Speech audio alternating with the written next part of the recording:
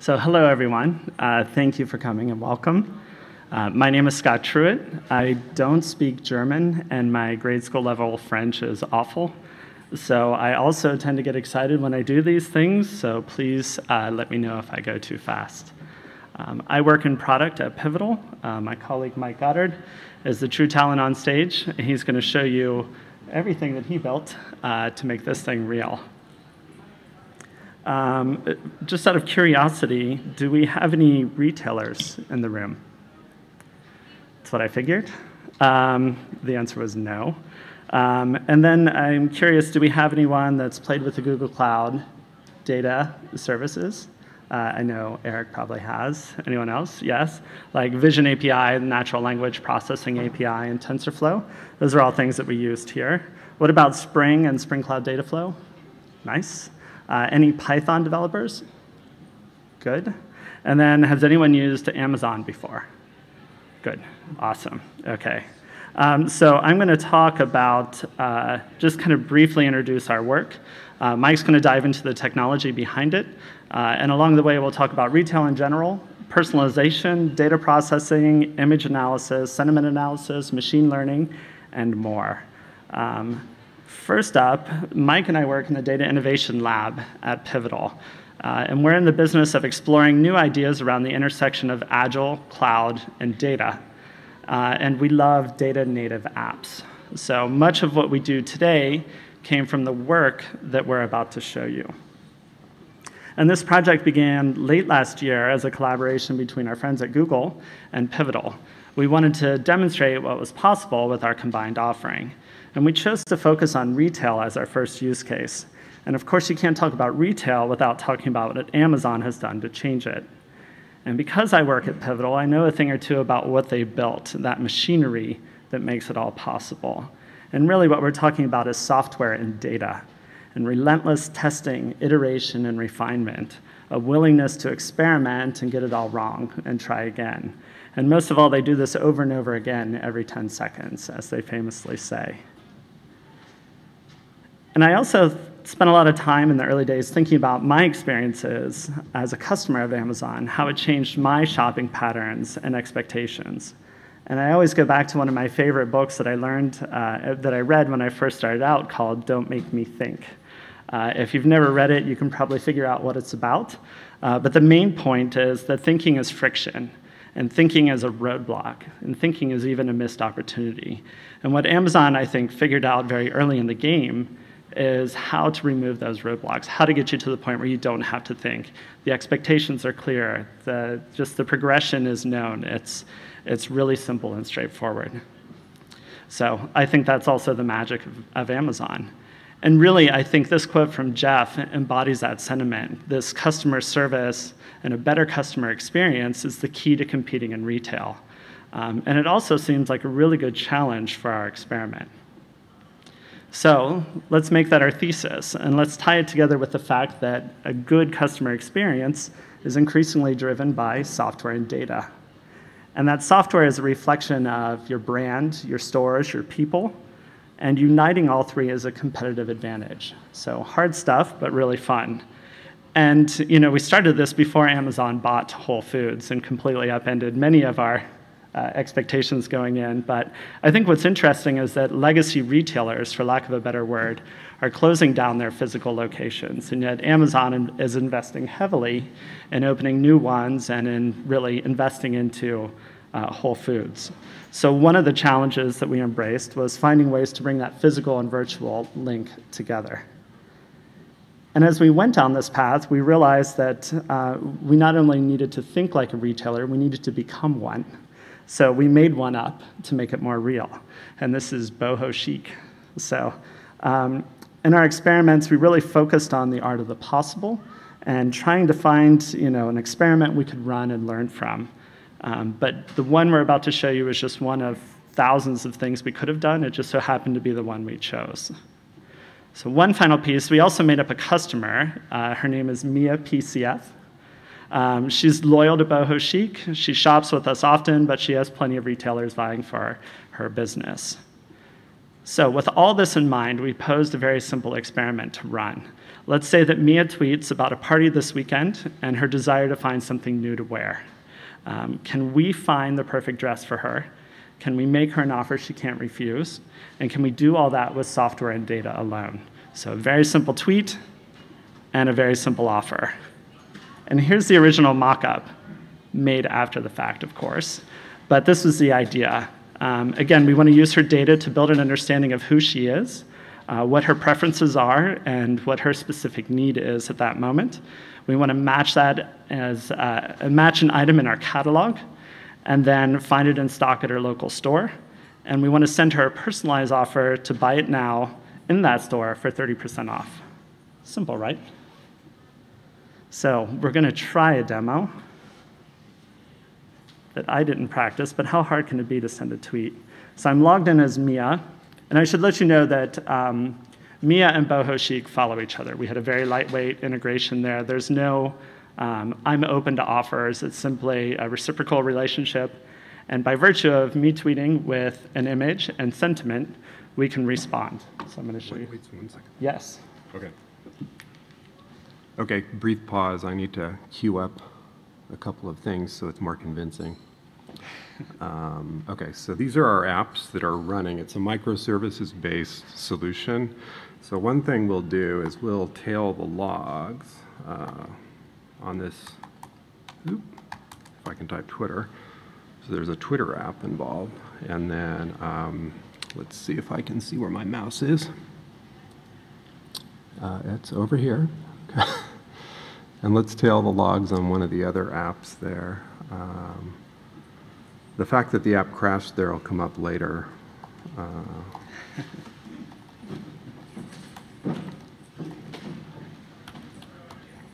Okay, so there's two apps. We're just going to look at the logs there while Scott goes through the demo. Okay. Cool. Thank you.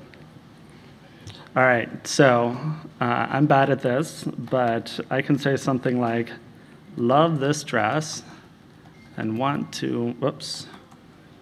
I can actually see what I'm typing. And want to wear it to my best friend's party. Does that make sense? Good enough. And then I can put an image on it. That. It's in the downloads directory. Yes. That one. There it is. So I'm going to attach a picture of a dress, and I'm going to tweet it. And then roughly 10, 15 seconds later, I'm going to get an... logs. Oh, yes. So, okay. So the Twitter app is polling for, well, it's supposed to be polling. Looks like right now it's in a dilapidated state, which is unfortunate. That's something I talk about later. Timely. Yeah, it is. Let me see if I can find the issue. You're going to look at the logs live. Okay, it's back. Okay, so it wasn't healthy, but now it is. And there's the data. Now, if we click on the other tab, and let's see, right here. Okay, there's our data science app, which did some work. And now, if we go back to the UI, I think you have a notification. Sure. So sure enough, there's a notification. I just heard it on Mike's phone as well. So 13 seconds ago, we get this tweet from Boho Chic saying, hey, we've got some hot new dresses here, a link to our store, and custom code to get 30% off if you buy in store today. So a 10-second demo for a 30-second talk track. Fortunately, Mike is going to explain to you how that's possible. So you want to take it away? Yeah. I'll let you. Okay, great. Thanks, Scott. All right, go back to our slides. Okay.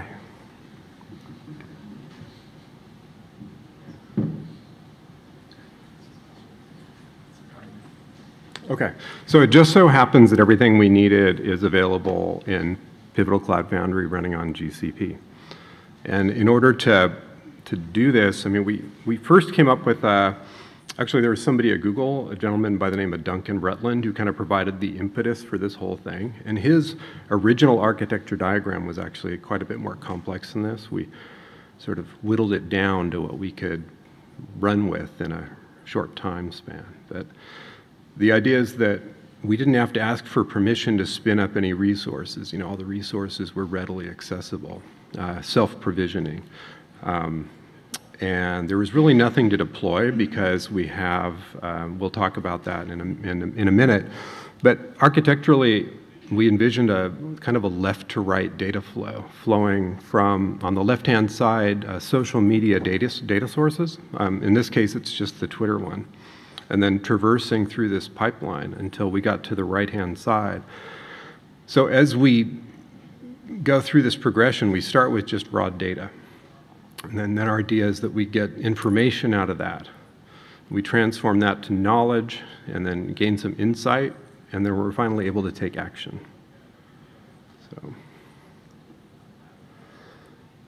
So this is our little experiment in more detail.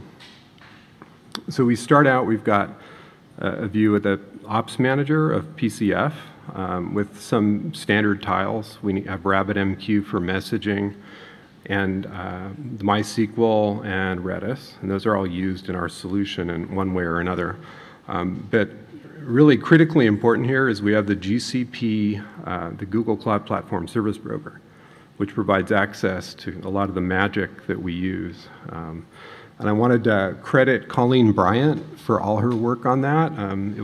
It's an amazing achievement, and I don't think she's in the room right now, but I know she's here somewhere. So to get going, I mean, my thinking was that a data flow from left to right, we have the Spring stuff, so Spring Cloud Dataflow made a lot of sense for this. It provides these nice sort of prepackaged abstractions, sources, processors, and sinks, and we use all of those in our solution. They're also based on Spring Boot. Those are all Spring Boot apps, so they're easily customizable, which is something we ended up doing. So this is, we call this the flow UI that shows the deployed stream. So the stream is the data flow that you define. It goes from an HTTP source, which is what the Twitter adapter app hits and puts data into. It goes to the first processor, we call it Proc 08 here, and then also to Proc 14, and each one of those has a role to do some kind of transformation. Finally, it syncs it into this offer sync, which is a custom Spring Boot app, and it's responsible for delivering our outbound offer. So first of all, the data stream coming in is a Twitter stream. We chose Python for writing this because, for one, we had the freedom with the platform. It's a polyglot platform. We can choose whichever language we want because of build packs. And we were familiar with this Python Twitter client, so we went ahead and built it in that. So it has the responsibility for polling and updating the list of our followers, people who follow Boho Chic. Then we poll their timelines periodically and see if there's any activity. And then ultimately, the outbound offers, if they're to be delivered through Twitter, this app handles that. So our user would just opt in on the app there by following us, and that's all they have to do. So by the way, as we go left to right in this data stream, we're just basically taking JSON strings and just sending it across, and at each step we sort of embellish that string and add features to it. So that's our data structure. Oh yeah, so in the demo you saw that the Twitter app had failed, and this is something that I was scratching my head over for a while.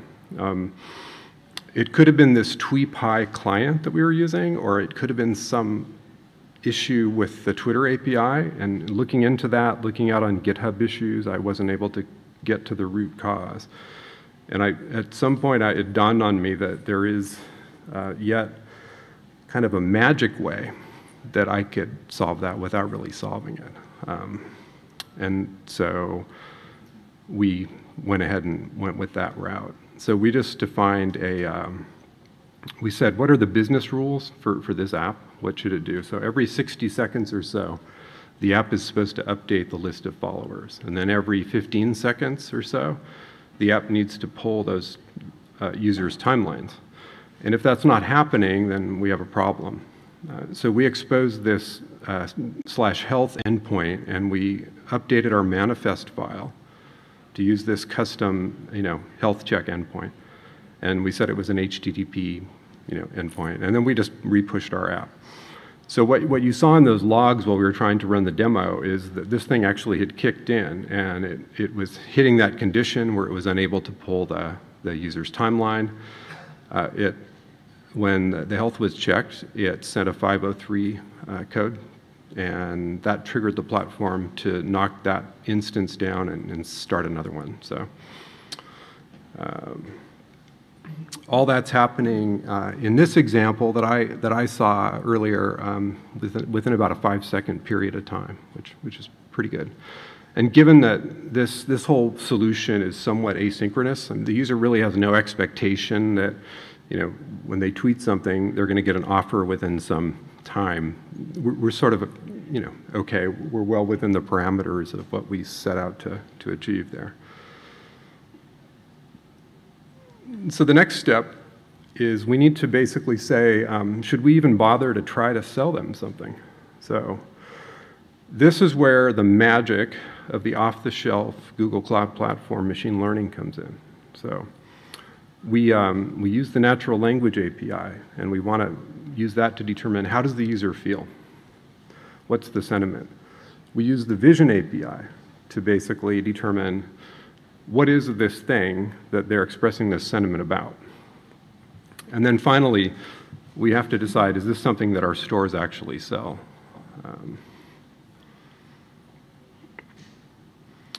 So if you look out on Google's website for the natural language API, they have this nice trial thing. You can test it out. So here we've put in the text, this dress would be great for summer. We click Analyze, and what we're using in our solution here is we're just taking the score. And if that score is greater than 0, we're saying, okay, that's basically a thumbs up for us. So the first step is, are they saying something positive? And if so, then we're good. We can proceed to the next step. So, and it's similar to that previous UI. This is the one that Google has for the Vision API. So you upload an image, and in this case, I'm looking at the labeling tab. So what this API does for us is it provides labels that apply to that image. In this case, if you look at the image, it's of a dress. The API tells us it's a dress with 92% probability or confidence. And so we say, all right, we sell dresses. We know that because we know about our inventory, so we're still good to proceed with our offer. So in order to, we kind of fabricated this notion of boho chic, this retailer. We don't really have inventory, so we basically went and crawled about 4,000 images on the web.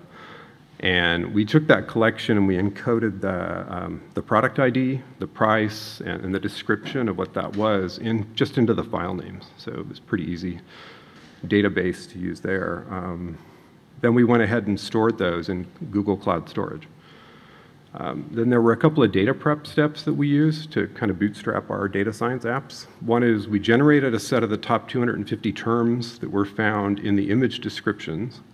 And then we ran the Vision API against a 10% subset of that overall data set, just to get a set of labels that we can use as a check in part of that process.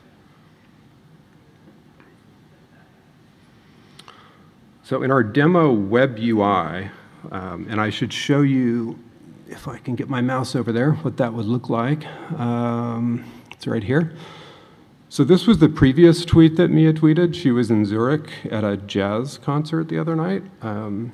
But if we reload it, so this shows how that evolves across from data to information, knowledge, insight, and finally action based on Scott's tweet that he did during the demo. And you can see, the various components there. So that's similar to this. So yes, we sell dresses. We're good to go with an offer. And we use a combination of the sentiment and the image analysis for that.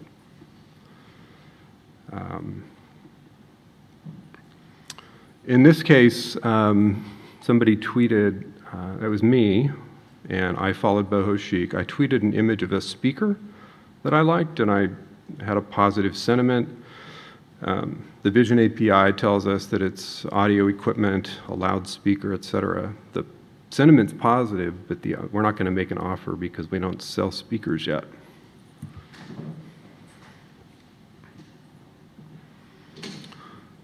So the next phase of our pipeline as we go along is what does our offer look like? How do we build that? So the offer tweet's composed of several items, and you can see an example there. So we have an image-based inventory match, which is further qualified by looking at the term overlap between the terms that the Vision API gave us and then the terms in our descriptions. So we look for the most frequently occurring term in all that, and in this case, it was dresses. So we say we have some hot new dresses here, so we fill that in on the fly. We generate a custom hashtag from just a set of a few that are popular for fashion. And we provide a Google Maps API to the nearest store that, one of our retail locations where we know that we have these items in stock. So when our user comes into the store, they're able to buy this right there because they need instant gratification. So what I would have liked to have done is, being kind of lazy by default, is there a Google image search that I could use and just constrain it to my own images? That would be great. I couldn't figure out how to do that. So what we ended up doing is we got a little more in the weeds. We used Keras, which is a high-level API over TensorFlow that makes it a lot more accessible to novices like me.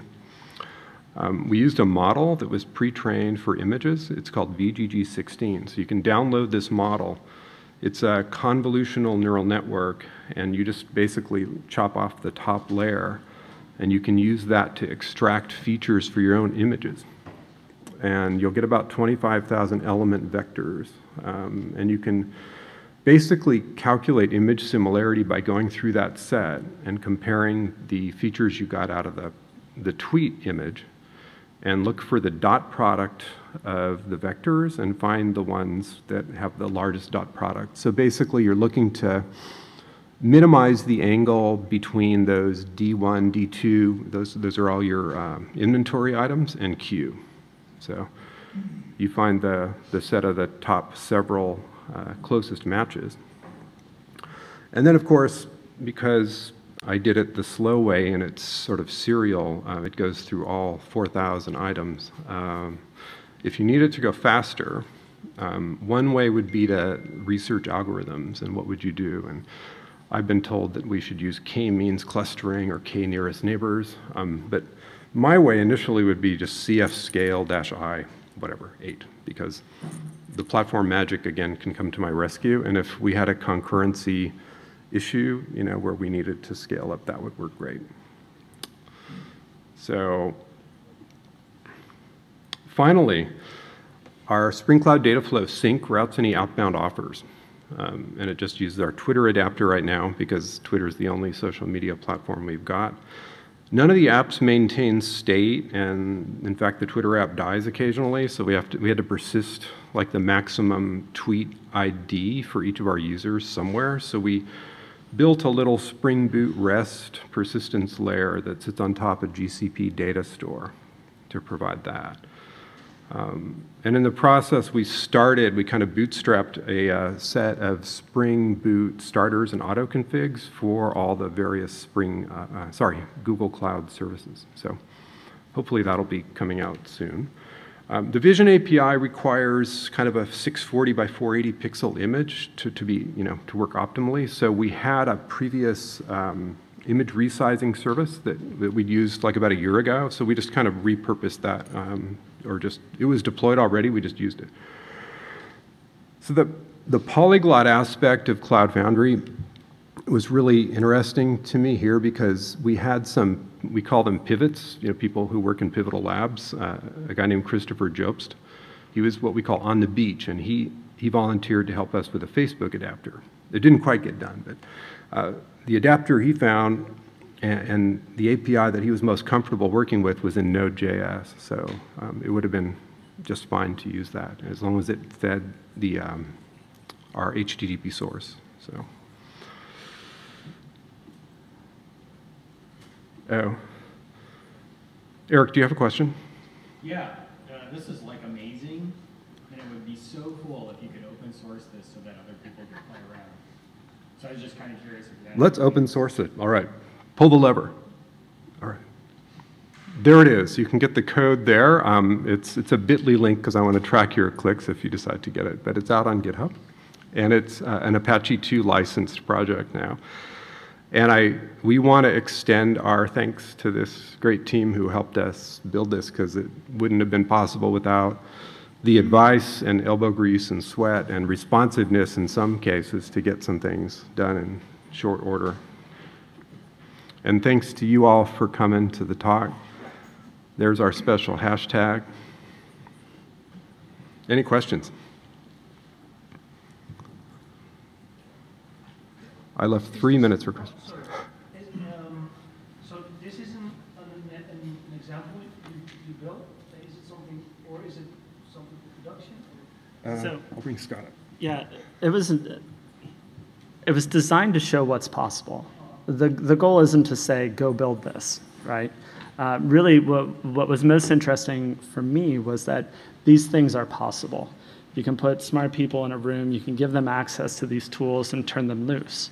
And while it took us about 6 or 8 weeks, I think, to do the bulk of the work, I think the next one that we do would probably take us 3 or 4 weeks, and then maybe 1 or 2 weeks. And then, as you master these things, you can do more with them even faster than before, right? So honestly, I'm new to the platform, and how did this help you in combining these smart APIs? Do you want to take that? Yeah. Sorry, I didn't elaborate that much on that, but the GCP Service Broker, if you look, let me go over here. Okay, that's, of course. It is installed in our Cloud Foundry, and you can see it in Ops Manager. If you look here in the marketplace, this is Apps Manager. Because we installed that GCP Service Broker tile, we see all these services available right here. So if we go down and look at the machine learning APIs and click on it, we see that we've got this sort of default plan. So when you, we call it, pushing an app on Cloud Foundry, you can bind it to a service. So we'd create an instance of the GCP machine learning API. And we'd bind our app to that, and then that's all we would need to do so that it could use that service. We did the same with storage, so we did vision, natural language, storage. In different aspects of this project, we bound things to instances of our own microservices that we wrote, which are those ones that I described throughout the talk. So I think that for me, as a person who, up to this time, I had not actually rolled up my sleeves and gotten really deep into creating a solution on Cloud Foundry. I saw it as a huge accelerator because it encouraged experimentation. So much was already there, right? Yeah, because it's like, I think of it, when I was a kid, we had these things called Lincoln Logs, Tinker Toys, and then, eventually Legos, and I'd just dump these things out and kind of go, I want to make a fire truck.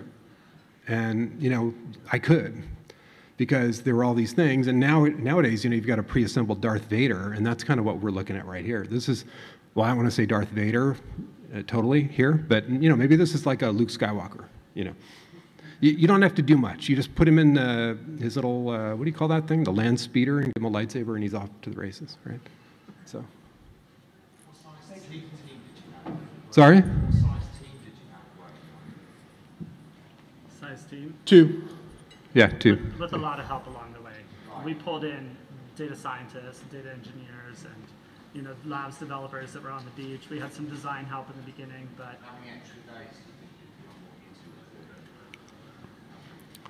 I don't know. I'd probably say a week. Yeah. Cool. Yes. It's a real desire. I work with a luxury retailer, and this was very spooky for me because of something very out of us explicitly, have built something extremely similar on Cloud Foundry, which I'm talking about tomorrow in this Cloud Foundry. Oh, that's great. I'll come up and chat to you after. Yes, please. But Okay. I think that's nice, but it's clearly the right sort of tools and the right ideas and conversions. Excellent. Great. Yeah. Look forward to that. Yes. Good to hear. Yeah. Yes. Sorry, all the adapters to the Google Cloud Platform are available also on the Cloud Foundry open source version or only on the private? The adapters that I kind of mentioned at the end, so Google has a number of clients that you can use for a number of languages, I think maybe .NET, Python, Java, and probably lots of others. I was speaking about Google Machine Learning APIs, for example, this one. Can be used also on the open source version of Cloud Foundry, or there is any special? Oh, yeah. Oh, absolutely, yeah. The reason I use Pivotal Cloud Foundry is because it kind of coddles me. It's like a luxury version, and it has, full leather and double clutch transmission, 6-speed, and it even has a turbo. And I like turbos. Yeah, it's like a land speeder, yeah. It's, I think the Service Broker, right, is available as a tile in Pivotal's network, but you can also just install the Service Broker right within your Cloud Foundry. At least for the prototyping phase. Yeah. Yeah, I think you would push it as an app, basically. Yeah. Okay. Cool. Thanks, you all. I really appreciate your time. Thank you.